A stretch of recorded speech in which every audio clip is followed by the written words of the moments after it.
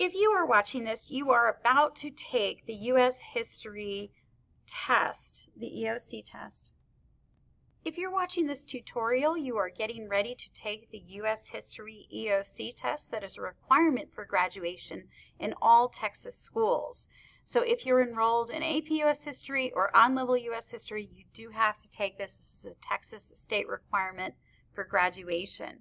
But this year is just a little bit different. Instead of doing the paper to pen test that we've done before in the past, or paper to pencil test, now it's going to be exclusively online. So we want you to know how to do that.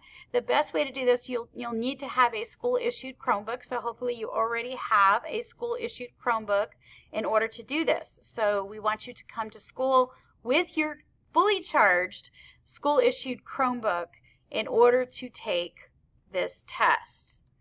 Okay, so what you're going to do is you're not going to log in to your Chromebook. So I want you guys to hear me on this. Notice on this part right here, you're not logging in. This is what you usually see. Instead, right next to the sign-in button, there's a button that says Apps. And on it, it says STAR Online Testing Program. Now, those of you that are in AP US History, you're familiar with this because if you click on College Board here, that's how you take your lockdown browser test. It's the same kind of idea, but this is a STAR or EOC program, okay? Now, one thing that you may do is you may want to try this out, try the tutorial out just to get used to it and to try some of the different functions out. And you can do that by logging on to the STAR Online Testing Program now, and you can do the tutorial. So you can kind of try out these things to make sure you're completely ready for that test. Okay, so once you're into it, it's going to have a screen that looks like this, and you can click on tutorials, right? So when you come to the actual test, you're actually going to click the summative assessment button. That's what you'll pick when we do that for STAR next week. Okay, and you're going to select your grade, and obviously you guys are in 11th grade or possibly 12th grade. The next thing you do is you're going to select a subject. It doesn't say US History here, but that is available on the tutorial.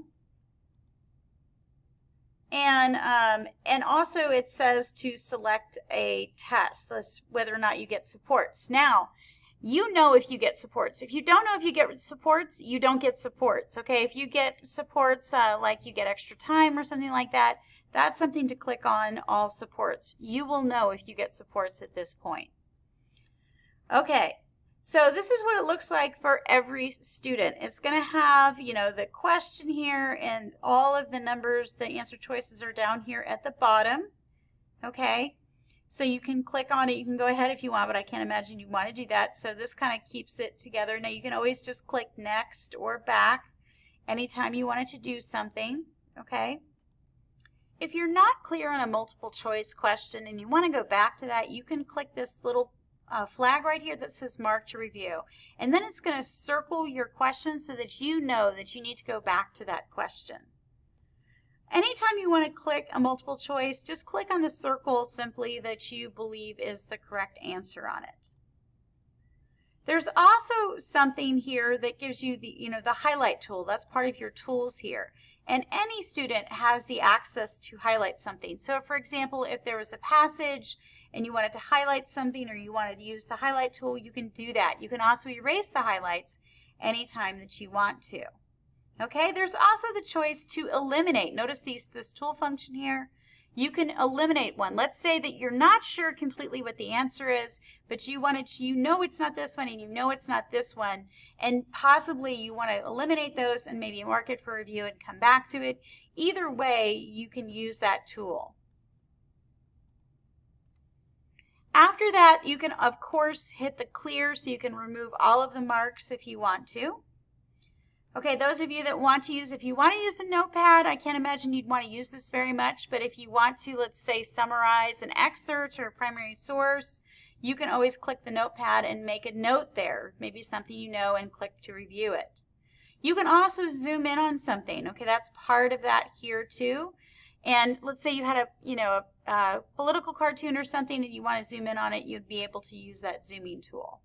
Some students actually like to have different color backgrounds. You like that on your phone, so you might actually like to do that. That's also an option here under the tools for you to change the color. And that's over here, I'm sorry, at the bottom where it says color.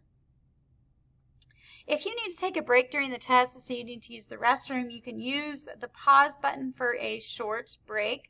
Make sure you are making your test administrator aware that you're going to do that so they can make sure that you've pressed that correctly. And big thing too, once you are done, make sure you go through the questions and you make sure you have all the answers that you want. Make sure they're all complete, but do not hit the submit button.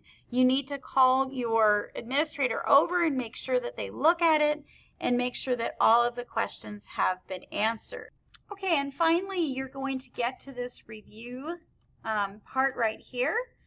This is when all of the questions have been answered. You can see they're all answered. You click End Test, and of course, again, this is with your test administrator watching over this. Then what you do, if you haven't answered all the questions, this error message is going to pop up telling you how many are unanswered. Make sure you go back and answer the ones that are missing.